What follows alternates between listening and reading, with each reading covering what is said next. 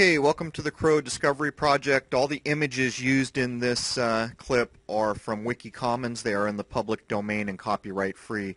What you're looking at here is the Van Allen belts, and there's a date down in the corner apparently when this map was made.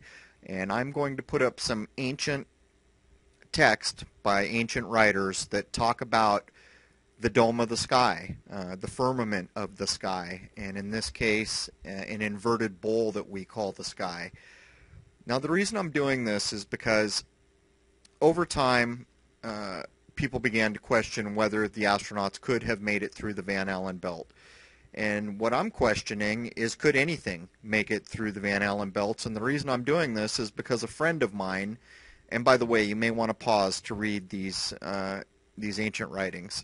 The reason I'm doing it is a friend of mine sent me an article from MIT about a new discovery, which really, the more I thought about it, just started to poke holes in everything we've been told. And I'm going to go through that. Now, the Van Allen belts were first discovered, and I think it's 59. I'll get to it in a minute. And we launched these probes. Here's the logo for the Van Allen probes. And they went out in 2012. So from the first time we launched anything, we were looking at this problem. And all the way up to 2012, we're still launching probes to deal with the Van Allen belt problem. Now I'm going to go through a couple more images that attempt to show what the Van Allen belt is. There's two of them. There's an inner belt and an outer belt, and I will show you a better diagram here. Here's another reference to a vaulted dome from an ancient writer. The Sumerians called it a solid vault, as you can see here. We'll wrap up with a couple more images and then I'll get into it. Here's a Greek philosopher that referred to it as a felt cap where the stars were fixed to it, to the surface like nails. Talking about, you know, space here. And here's another one, dome-like covering, dome-shaped, a covering, comprehended matter which was like a clod.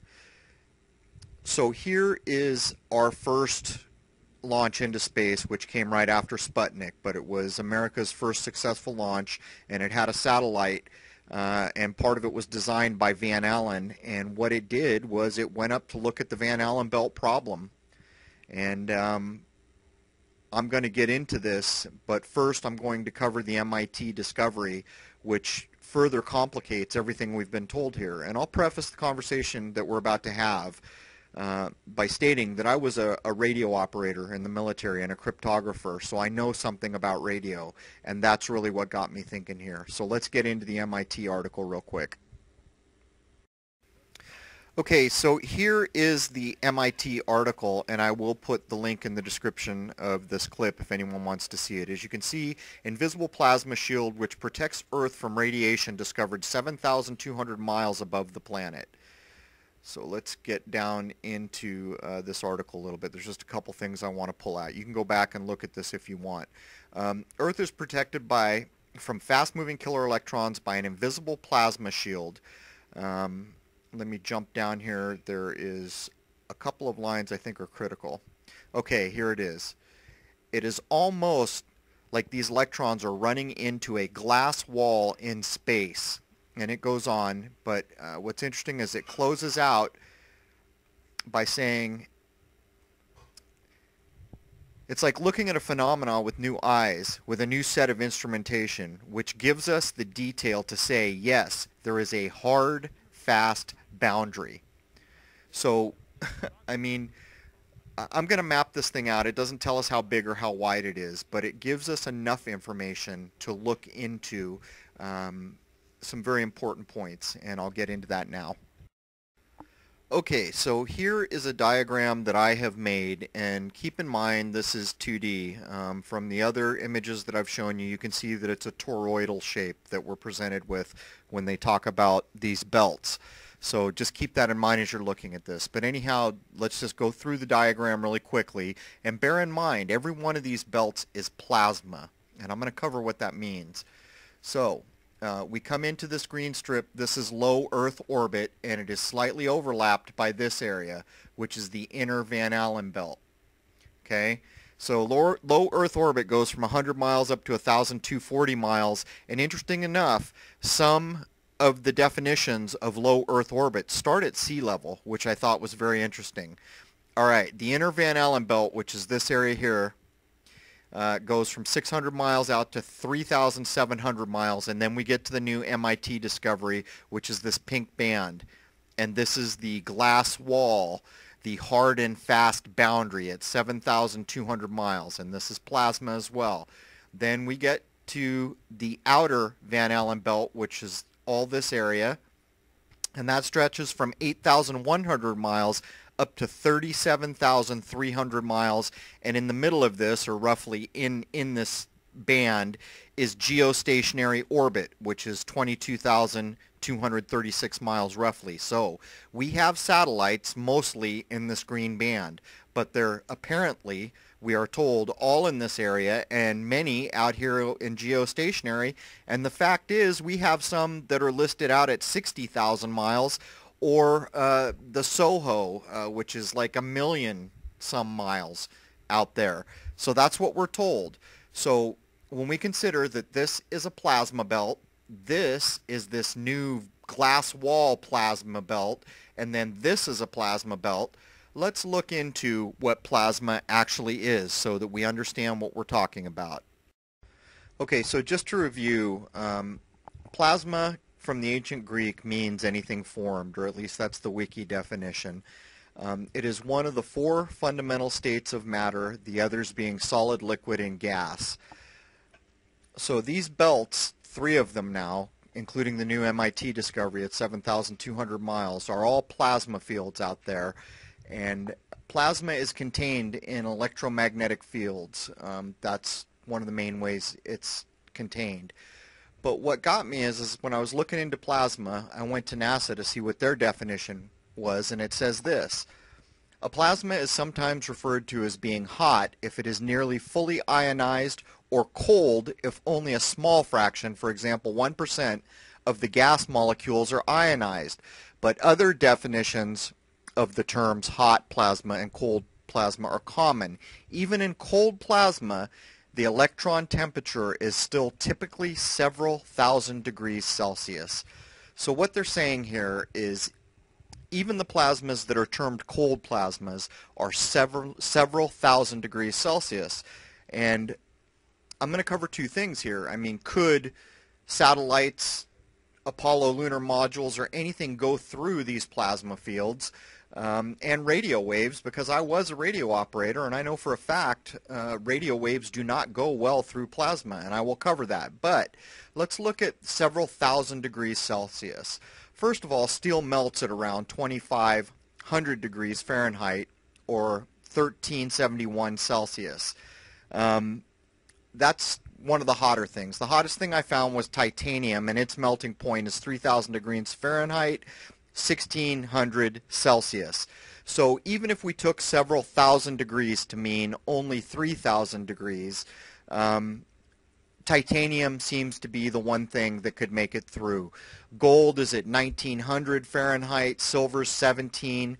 Tin, we see all this tinfoil shielding on all the space things were shown. The melting point for tin is only 449 degrees Fahrenheit, or 231 Celsius. So you can see the problem here.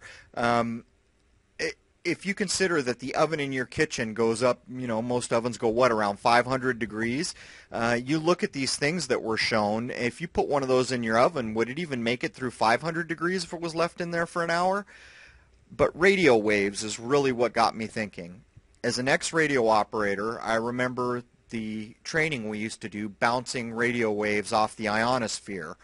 So I started looking into this. There were some Russians that were working on this problem for the very reason of space objects communicating with radio waves back to Earth. But this definition really kind of stuck with me. Listen to this. The fact that the propagation of radio waves in complex media such as plasma is one of the most fundamentally difficult ones in electromagnetism. So there it is. They're stating flat out that getting a radio wave to propagate through plasma is the most difficult problem in electromagnetism.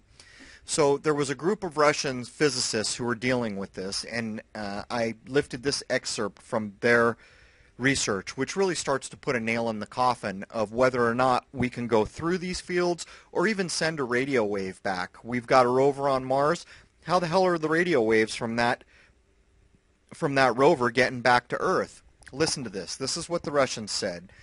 A group of Russian physicists say that they can get around this problem by turning the entire plasma sheath into a radio antenna. That means a receiver, okay?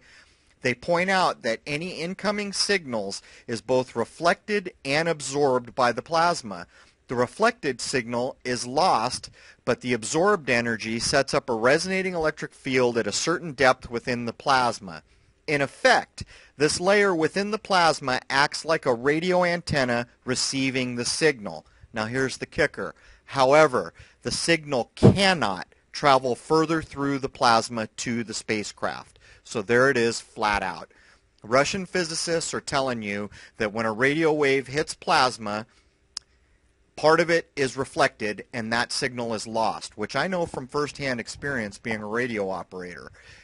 Secondarily, they say that some of it is absorbed into the plasma, but it can't travel through the plasma to, in this example, a spacecraft. So how the heck are all these satellites, rovers, spaceships sending radio signals through this plasma? And on top of that, how the heck are they going through fields that are several thousand degrees in temperature? And that's us assuming that this is cold plasma. If this is hot plasma, which I couldn't really find a definition of these bands to determine this, if it's hot plasma, it's much, much hotter. So these are the problems. So there is basically only one way I can fathom in my mind crafts that we build actually dealing with the things we have talked about here today, these plasma belts, and that is magnetic fields. Magnetic fields can contain plasma, and I have shot a lot of objects like this thing you're looking at now, and I've always described them as having a magnetic-y looking halo. What if these are technology we've been never told about? And that is a magnetic bubble that this thing is in so that it can go out into deeper space. The speed of this thing suggests that it's much further out than low Earth orbit, which would put it in these belts that we've been talking about, these plasma belts. When you see footage like this, and I have shot many objects, this is just one of the best examples. That's a still that I took, by the way, where it jumps. You see these kind of double halos where there's a core, an outer halo, and then an outer halo, and they usually have a reddish hue. And I have wondered for a long time if these are technology that we've never been told about, because this is in perfect focus. Anyone who uses a scope will understand that something that's any distance from the scope, a mile or two away, something like that, and if the moon or the background is in focus, then this object is in focus too. So, you know, to sum up, if we just send metal craft out there, I've pretty much demonstrated that there's a lot of problems with what we've been told. If we try to communicate back to Earth with radio waves, there's a huge problem sending radio waves through plasma. The only thing that I can come up with is either we are totally being lied to and we are not beyond low Earth orbit, or the images that I just showed you, or images like them, are showing vehicles that have some kind of a magnetic bubble they travel in that allows them to go through the plasma fields in space. At any rate, clip's getting on a bit, that's it. So there it is, the Van Allen belts and this new MIT glass shield in space. Cheers.